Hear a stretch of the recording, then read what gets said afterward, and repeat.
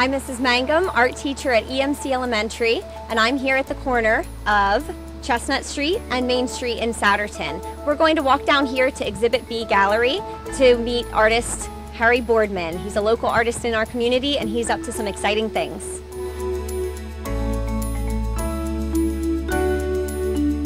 Well, that was a short walk. We're here at Exhibit B Gallery, studio of Harry Boardman, local artist in Souderton. This is his studio space, but it's also a gallery for about 25 different artists in our region. Let's check it out.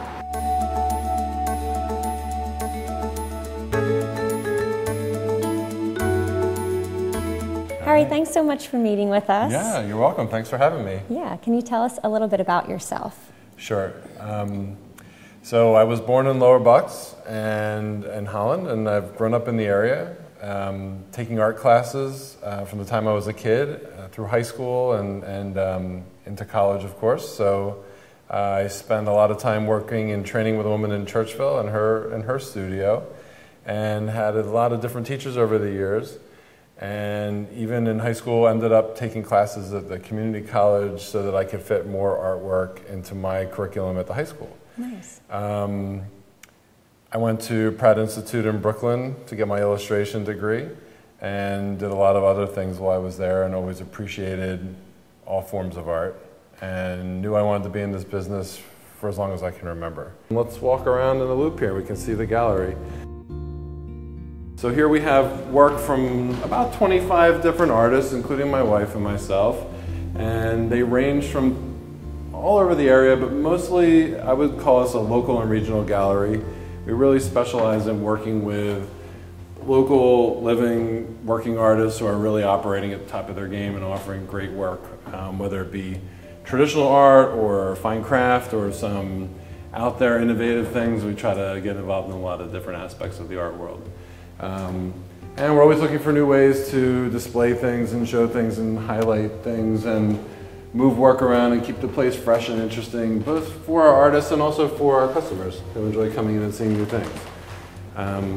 Here we have a show we're about to start with Lynette Shelley. So she does these great animal, sort of folk mythology, folklore kind of pieces. And as we're getting ready for a show, this artwork on the floor and things everywhere is kind of a normal sight here. It's just part of the process.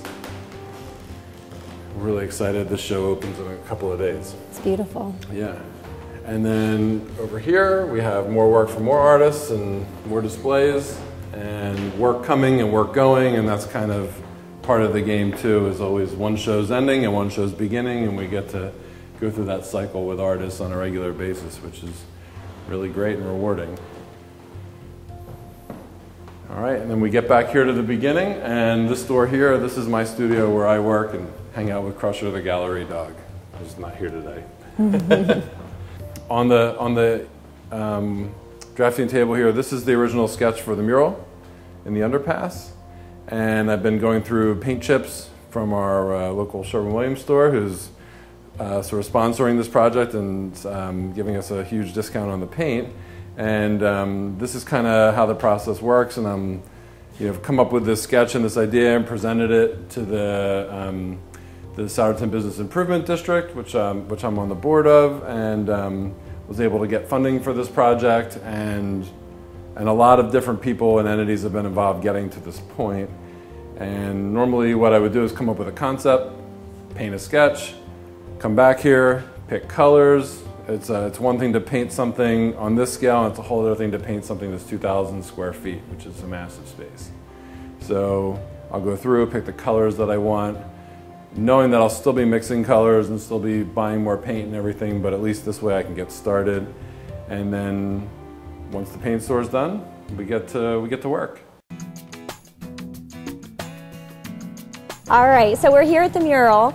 Harry, can you tell us a little bit about what steps happened so far and where this project is heading? Yeah, I can. So there was a mural on the walls here, and the reason that you don't often paint in an underpass is because it's a kind of inhospitable place for paint, which means the concrete kind of absorbs moisture, there's chemicals from the road and from the train above, and it's dark, and it just tends to not last that long. So any mural painted here has a 5 to 10 year lifespan, which is sad to see the mural go early, but exciting because there's opportunity to see something new here on a pretty frequent basis. Yeah. So what's happened here is a local company was hired to sandblast the paint off of the wall, and then they put a primer on, a white primer, which is basically a base coat to seal the concrete and make sure the new paint sticks to it.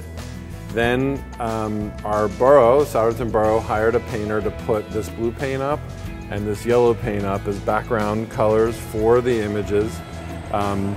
Although these are two walls, I'm considering this mural one piece, and it's like a daytime, nighttime play, and I'm entitling it Sol Luna, although I don't know if anybody will ever use the title. After the colors on the wall, although it's hard to see, there's about a 6-foot tall owl here from the floor up, and this is his face here. Also down at the other end is a moon marked, and then I'll be laying out where the clouds go so that we can paint them in. Nice. So it's all freehand drawing that you're doing on the wall. Yeah, I really cool. have done murals where I convert my sketch into transparency and project it onto the wall. When I have the freedom to do whatever I want, I try to just do it freehand. It keeps everything alive and fun. It keeps it from getting too caught in the pattern. For instance, my sketch is this big and this mural is this big. Yeah. And it has these lines in between, these recessed sections, and so once you get on site, it's nice to be able to work with what's here and be flexible. Yeah, that's awesome. Yeah. So how long do you expect the mural to take? That's a tricky question, but I would guess about 3 to 4 weeks. Awesome. Not working all day, every day. I still have to paint in my studio and run the gallery, but in between I'll be here off and on, and probably about 2 to 4 weeks. Awesome. Yeah. Well, thank you so much for meeting with me You're and welcome. sharing about your project. I look forward to seeing it completed. Me too.